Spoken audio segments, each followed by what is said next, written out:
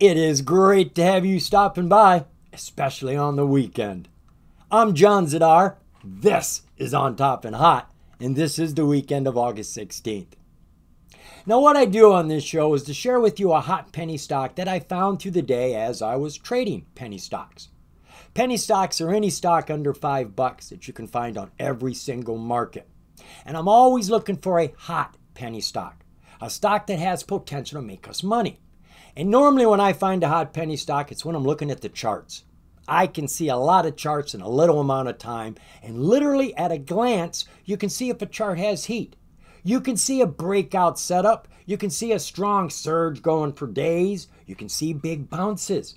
Well, when you see a chart that has heat, that looks like it's ready to climb, take the time to go through that company's press releases and filings, looking for some hot information. You find some hot news to match your hot chart, you've got yourself a hot penny stock. And these are the sort of stocks I like to share with you. We're taking a look now at ticker TSE Trinseo. I found Trinseo by looking at the charts. It's a hot chart. It is an atypical breakout chart. My favorite setup for strong runs. We talk about them in virtually every single show. Now, I did just put out a video dedicated to these on Wednesday. You want to get the nitty-gritty about atypical breakouts and how to determine which ones are strong, stronger, and strongest? That's the video. I highly advise you watch it. It's one of the best I put out for information.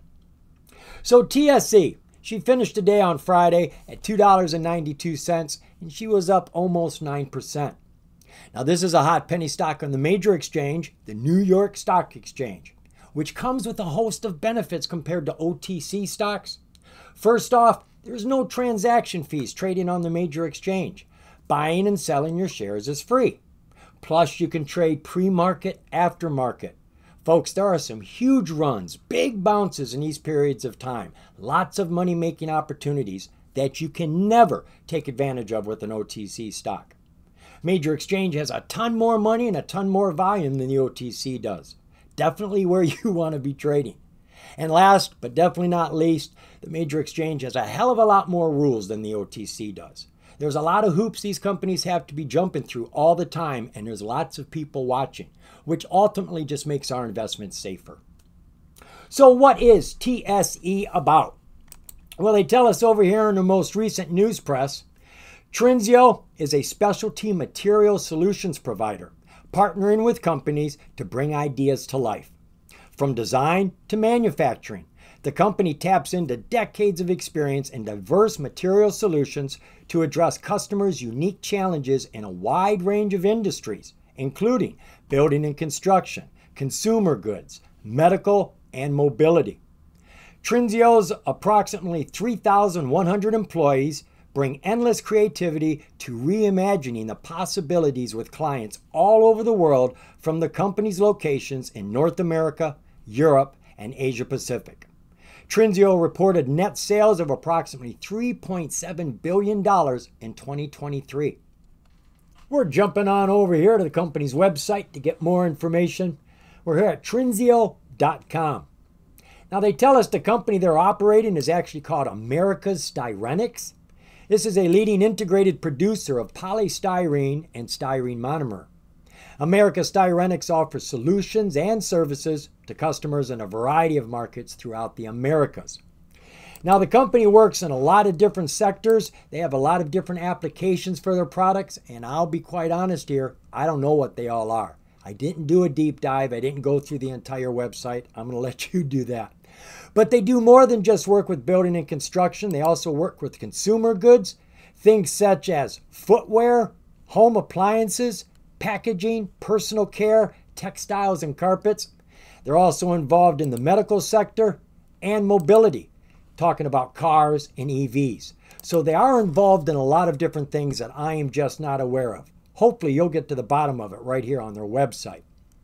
Now, they tell us that the company was formed in 2008 as a 50-50 joint venture between the Dow Chemical Company and Chevron Phillips.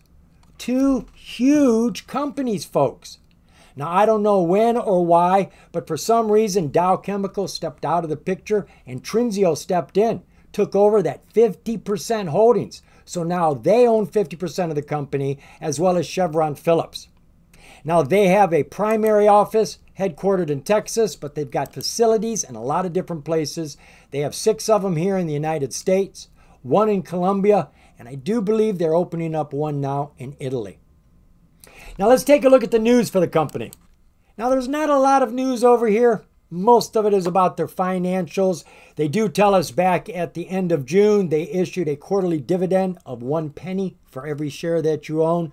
I know that doesn't sound like much at all. But for people that invest in dividend stocks, it's not about how much any one company pays you. It's all the dividend stocks that they're invested into, all giving them dividends every 3 months, adding into that pile. That's how they like to play dividend stocks. Then they tell us at the beginning of July they are working to become a greener company. Most companies are doing that right now. Then halfway through July, they announced new receivable financing facility from KKR.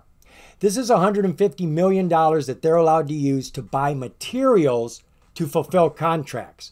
So whenever they get an order, they don't have to worry if they have enough money to fulfill that order. They've always got money in advance to buy those materials they need. And then at the beginning of August, they report their second quarter 2024 financial results, which we're going to take a look at right now. First, though, let's take a look at the relative volume for the company. Over the last 30 days, she's been averaging just under 500,000 shares. Friday, she was up to 855,000 shares. Share structure for TSE, well, that's pretty good. Outstanding share count is about 35 million. Now, I have no clue what the insiders own, so I can't calculate what our float's going to be. All I can say is I know the float is never more than the outstanding share count, so it isn't going to be more than 35 million. Anything under 100 million is a decent float. Market cap for the company, we're at about 103 million. Financials for TSE. Whoa, we got some big numbers here, folks. Remember, we got to add 3 zeros to any of the numbers we see on these charts. So what we're looking at here are billions of dollars. In 2020, they were doing $2.7 billion. 2021 kicked it up to $4.8 billion, bumped it to $4.9 in 22, and then dropped $1.3 billion in 2023. And they are bringing home pretty decent profits, and they are in the black. Taking a look at our quarterly reports, well, those aren't bad. A year ago, we were at 962. We were falling, started climbing again, and right now we're at $920 million for the last 3 months, ending June 30th, 2024, with profits of $68 million. Balance sheet for the company. Let's not forget those 3 zeros over here. Cash and cash equivalents, which I like to think of as the bank. We got about $105 million in the bank. Total assets, a whopping $2.8 billion. And total liabilities, ouch, a whopping $3.2 billion. So we are holding some deficit here of about $413 million. Take a look at those disclosures for TSE. We've got 3 Form 4s here. Form 4s are filed whenever the insiders acquire or dispose of the company's common stock. Now, they can do that in a lot of different ways. But as investors, we're most interested when they buy them or sell them. And these are real easy to read. You dive into one. Up here will be the person's name who's making the transaction, who they are to the company, what date the transaction occurred on, and right there in the middle is all the juice. We're looking at our code first. You want this to be an S for a sale or a P for a purchase. Any other letter and it's something else, and we're really not interested in that. This will tell you how many shares the transaction is about and the price involved. Now, if you really want to know what the other letter is about, sometimes you can get an explanation right down here. Explanation of response. Now, this is a sale. This is a director selling about 11,000 shares, and they had 46,000 shares, so they sold just about 1/5, 1/4 of all their holdings. What about those other 2 Form 4s? Well, this is the CEO and president. He just purchased himself 40,000 shares at $2.57, and he owns 462,000. And the other one, this is our senior vice president. He has just purchased 75,000 shares, and he owns 207,000 shares right there. So we have two purchases here. We do see money coming in, big money. We do see that they're making a profit, though they do have stockholder deficit. The stocks chart is what's hot. The news isn't all that hot, folks, but I'm telling you, when you have a hot chart, you don't need a hot catalyst. You don't need a fresh catalyst. An old, little, tiny, stale catalyst is enough to get the stock moving. And I think we've got that. So let's go take a look at that chart.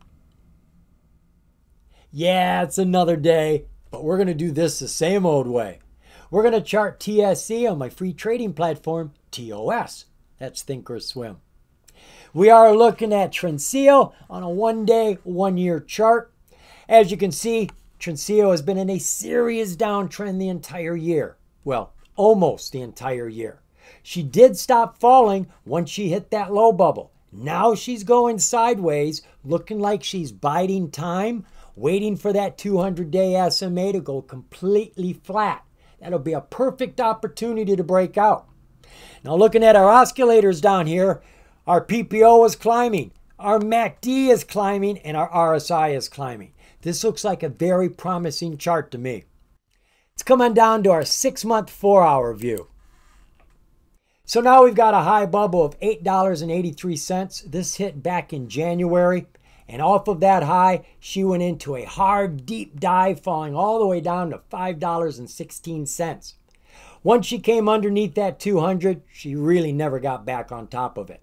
She did hit her head on it a few times as she was falling, came down to this low bubble. Off of the low bubble, she's hit her head on that 200 twice, falling down to the 200 haul, which is what I was hoping for and expecting.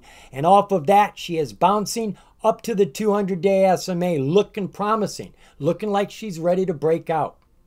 Now, before we go any further, let's grab up some SNRs, some supports and resistances, so we have an idea of where to get in and out of this stock.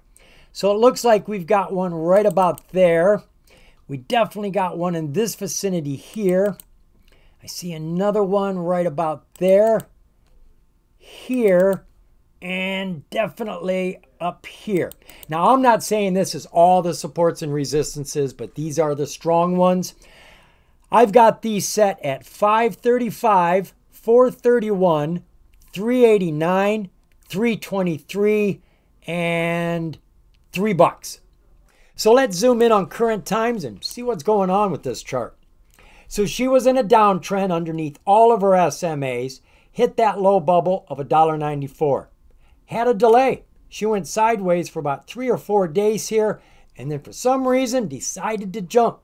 We were roughly at $2. She went up to roughly $3, just piercing the 200, a direct line to it. Fell back, landed perfectly on our 20-day SMA, bounced up, pierced the 200 even more, then fell back hard, back to the 200 haul. Now, folks, this doesn't bother me. I'm expecting this. I'm hoping for this. The 200 haul is a lot like your 200-day MA. Both of them have equal power, equal authority. The difference between the two, the 200 haul puts more credence on current prices. So you end up with a different powerful line on your chart that the price can relate to because the 200 haul relates to the price. And what I see happen over and over again, when the price is underneath the 200 MA but above the 200 haul, you will normally see when they start getting tight, the price will drop down to the 200 haul and use it as a diving board, a catapult to launch up through every single SMA to and through the 200. I love the 200 haul, folks. This is a beautiful play right here. She is now breaking through our first resistance here at $2.98. All of our SMAs are just now starting to turn up and climb. Oscillators, PPO is climbing hard and fast. MACD, we got green bars accumulating, pushing up. RSI is up there at 65 underneath the overbought. Personally, I like to see the RSI red. I like this to be as high as it can possibly get. It doesn't worry me at all. Jumping down to that 20-day 1-hour view. So here's our high of $3.13 above our first support resistance, coming up to our second one at 322, and these are ballparked. It's tough to get a perfect one on a 4-hour chart, but that is close.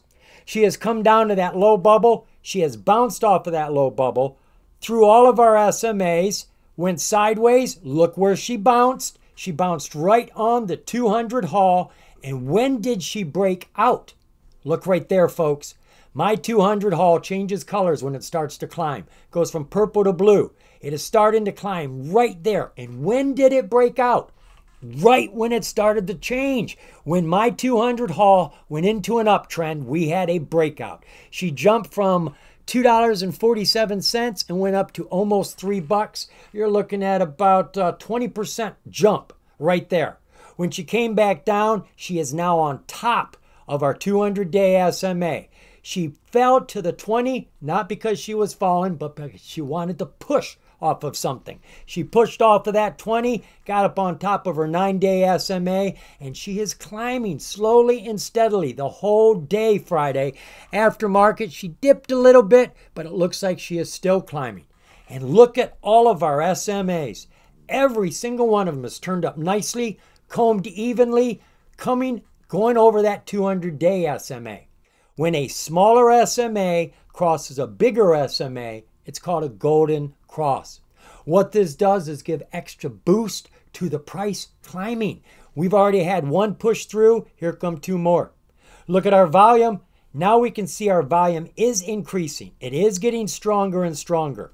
All of our oscillators, every single one of them is climbing except our RSI, which was falling ever so slightly, but right now is just going sideways. Take a look at our 5-day 15-minute chart. We could go to the 5-day 5-minute, but this is less cluttered and pretty much lays out the same. So here's our price, bouncing on the 200-day MA as she's slowly falling downhill. But look at all of our other SMAs. They all crossed the 200.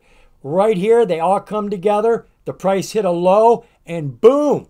Once all of them were meeting up here above the 200, we have a takeoff. We have a rocket. She jumped from 238 up to that $2.93, falling back down to the 50, hanging on to that 50 for dear life. Here comes the 20 up underneath to give extra support, and that was it. She jumped.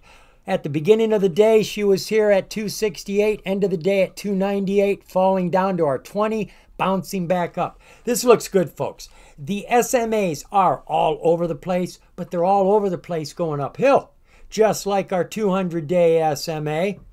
The only thing that looks peculiar here is all of our oscillators are falling. I wasn't expecting that. This chart looks good. I see strength in it. We had two red bars here that did fall from about 294 down to 286, which yanked these down.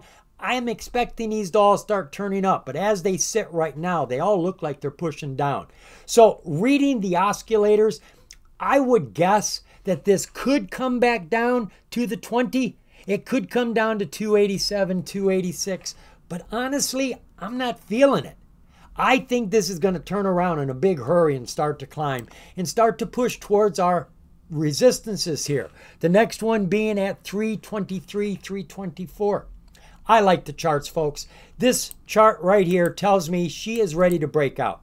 That is a perfect breakout chart. My 200 haul turning up, breaking through the 200-day SMA, crushing all of the SMAs in between. Oscillators as strong as you can ask for. This is really looking good to me from a chart point of view. Now, there's a lot of information I didn't cover out there, folks. You need to go to the website, see all the different products, see all the applications, see the deals they're involved with right now. They do have a lot going on. Remember, folks, the more you know, the more you're going to grow. See you later.